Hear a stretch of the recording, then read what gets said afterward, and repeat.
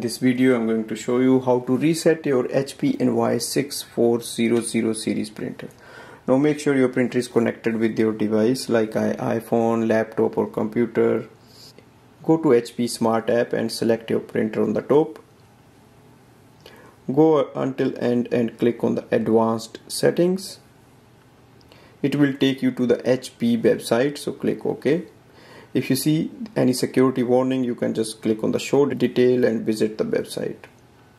So this is the HP website, and here we have to click on the settings, restore defaults, reset factory defaults.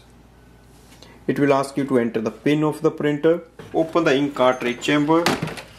Just here you will see the pin number, so enter this pin number. Close this chamber and click on the submit button. Then click restore factory defaults and confirm yes.